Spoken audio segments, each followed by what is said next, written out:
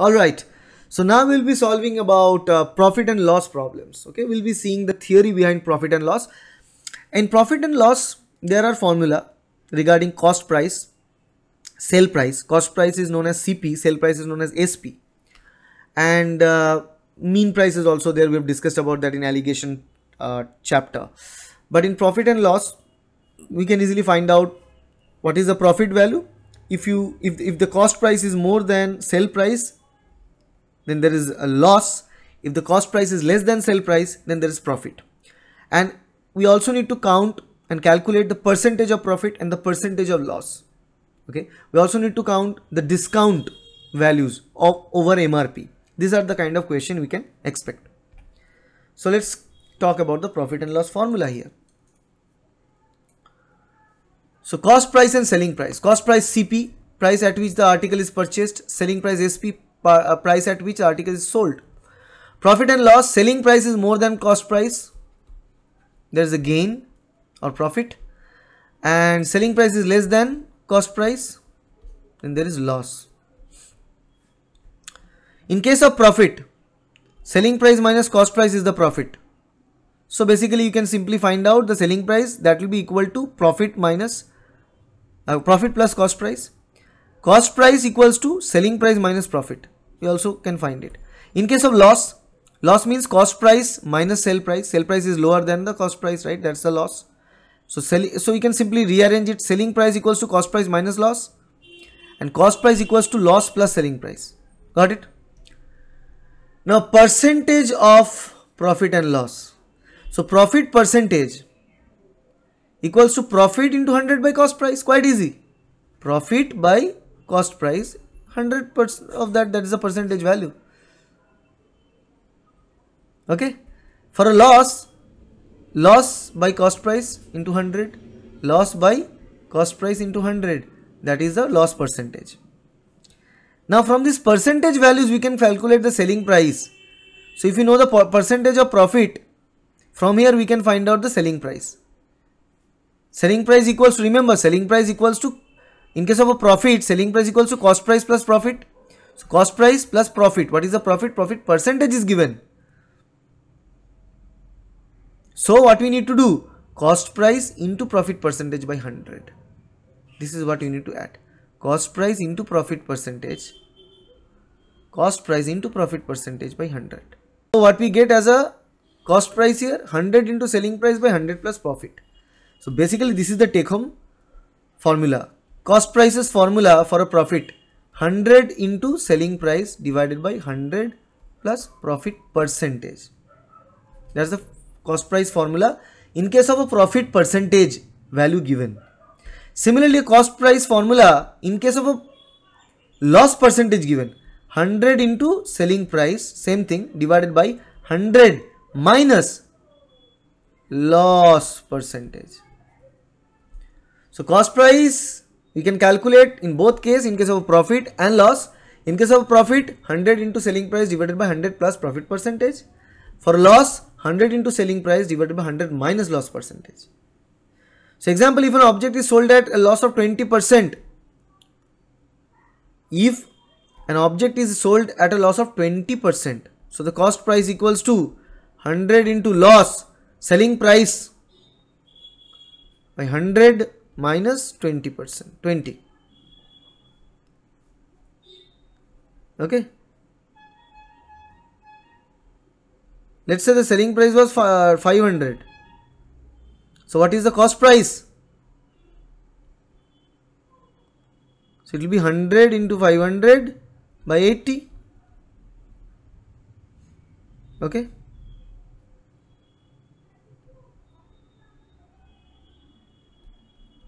So it will be 625.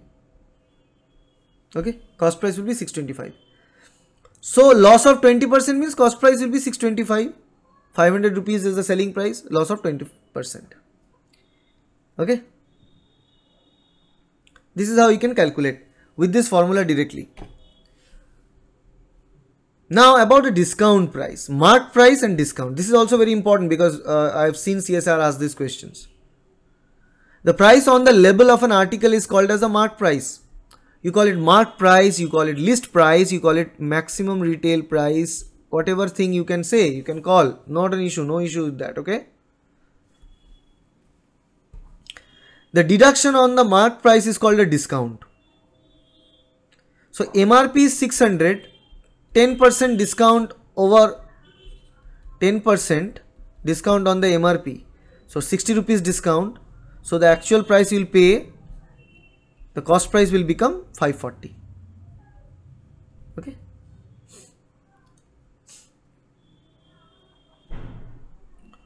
That will be your cost price, and that will be the selling price or selling price for the company. So selling price equals to the mark price minus discount, or MRP minus the discount. So from there you can write it as discount equals to mark price minus selling price, and mark price equals to discount plus selling price. Okay. Remember, if there is no discount, the mark price is equal to the selling price. Let's say MRP is 600 rupees and you are the shopkeeper, you say that I will not give you any discount. So the price is 600 rupees. You have to pay 600 rupees to get this. So there is no discount. Discount is always calculated on mark price. It is never calculated on the cost price or anything else. Discount will always be calculated on marked price or listing price or MRP. Okay. The discount percentage is the amount of discount into 100 by market price or mark price. Mark price or list price or sell price, mark price or list price or MRP. Discount percentage will be discount by the mark price into 100. Okay. Remember that. So if you remember these things that we have discussed till now, you will be well equipped to answer any of the problem from profit and loss. And profit and loss will require your skill of understanding of percentage calculations, and we all know how to calculate percentage quite easily.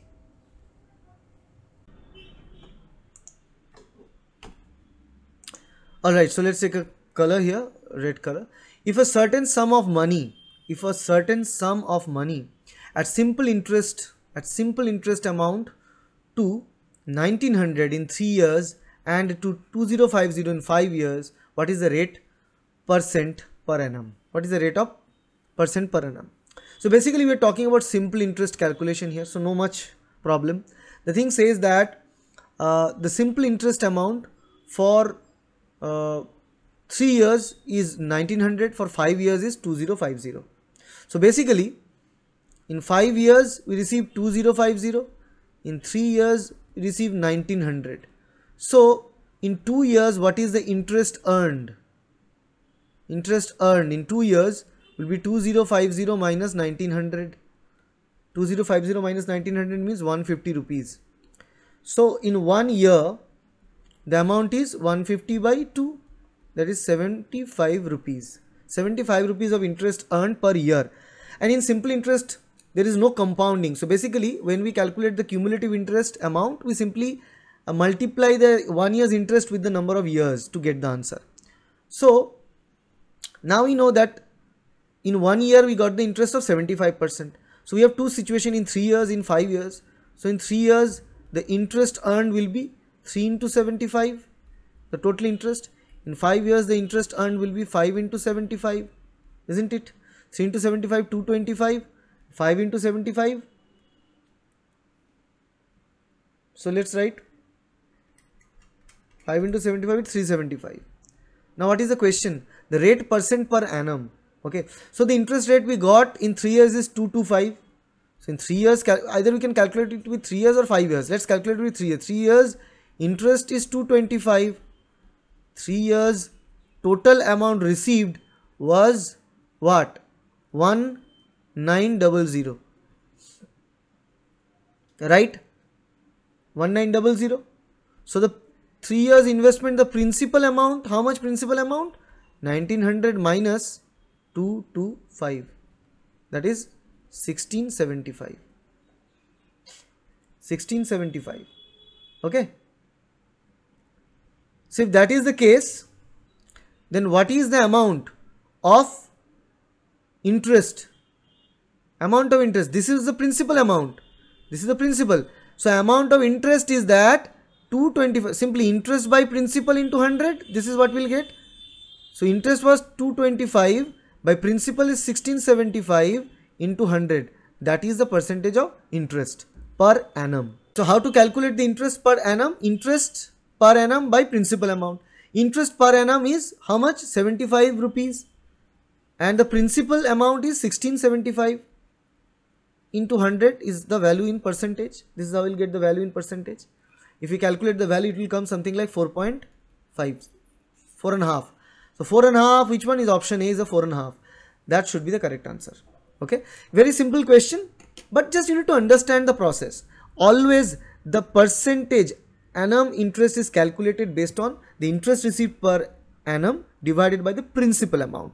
So in this question, you need to find out the principal amount, also need to find out the interest per year, and the interest per year by principal into 100 will be the interest amount. Okay. All right. Let's move to next question here. A sum of money amounts to 1150 in 3 years and to 1250 in 5 years at a certain rate percent per annum, simple interest. The rate percent will be. So basically this is exactly the same question that they have asked earlier. The same, very same question. Okay. So let's solve it again. 3 years. So again 3 years, the total amount 1150. Sum, the total, sum means the total amount. 5 years 1250. So if we divide it 2 years, what we'll get? 100 rupees in 2 years. So 1 year, how much we get? 50 rupees. So basically interest, 1 year's interest is 50 rupees here. 1 year's interest is 50 rupees basically, right? 2 years, that is 1 year's fee is that. So it says at a certain rate per annum, simple interest. What is the rate of interest? So now what we need to do? This is per year interest. So for a 3-year time being, total interest accumulated will be 3 into 50, that is 150. In 3 years, total sum, that is interest principal, we already know 1150. So in 3 years, principal amount 1150 minus 150, 1000. So the principal is 1000, interest for a year is 50. So now percent annum interest calculation will be interest per year divided by principal. Interest per year is 50, principal was 1000 into 100, that is the percentage value, right? 5% will be the answer. Option A, 5%. See, these two questions are exactly identical, exactly the same questions, and they have asked this question repeatedly in CSIR NET exam earlier. Now let's move to the next question. Where is it? Let's change the color here. A man buys a cycle for rupees 1400 and sells it at a loss of 15%, 15. What is the selling price of the cycle? Man buys a cycle of rupees 1400 and sells it at a loss of 15%. What is the selling price of the cycle? So it's very simple question. Okay, you can do that. Either you can do that by selling price, cost price, that formula, or you can simply calculate it with your. So buying a cycle of 1400 rupees. So 1400 rupees is the cost price, right? And a loss of 15%. So 1400 and loss of 15% on top of 1400. So that is how much? 14 into 15. That is 210. Loss of this amount. So original price minus the loss, cost price minus the loss, 1400 minus 210 gives out 1190. This much is the selling price, 1190. So the question answer says what is the selling price? Basically cost price minus loss here equals to the selling price, and that's what we find already here, 1190. That is option A. Not option A, option C, 1190. Okay. So this is how you answer percentage and profit loss problems, which will also deal with percentage. Percentage is everywhere in profit loss, in cistern, pipes, in simple interest, compound interest, all these places.